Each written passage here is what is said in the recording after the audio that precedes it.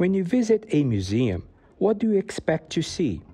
It is a learning process, says Sarah, Executive Director of the San Jose Museum of Art. Adults should be excited about coming to the museum because they're getting out of the classroom too.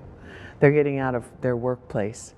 They're getting out of their day-to-day, list of to-dos, and I think it's important to come in and just breathe and just look at things.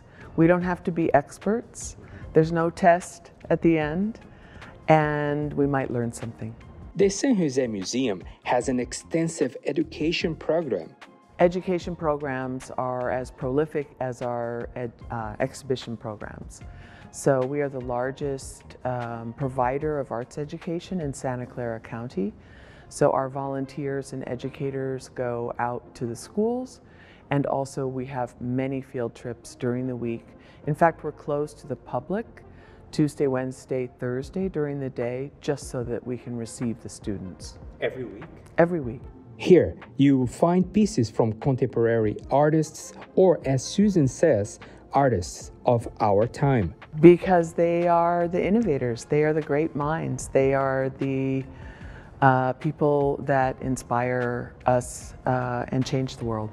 First Friday of each month is always a good day to visit the museum.